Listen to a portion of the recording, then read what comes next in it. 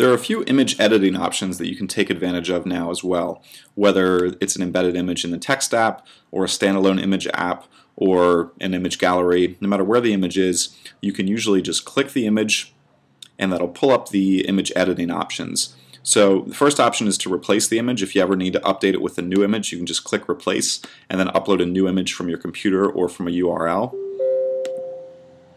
You can also add an alt tag.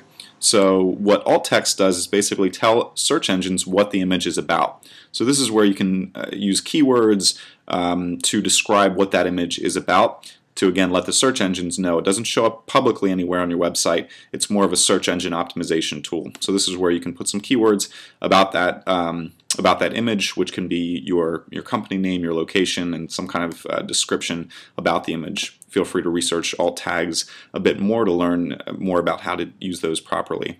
Lastly, you can link an image. So if you need that image to be linked when someone clicks it, you want to have them go to another page within your website or an external URL, meaning another site on the web, you can again pick either a page on your site or enter a different URL here, and then you pick whether it's going to open the same window or a new window.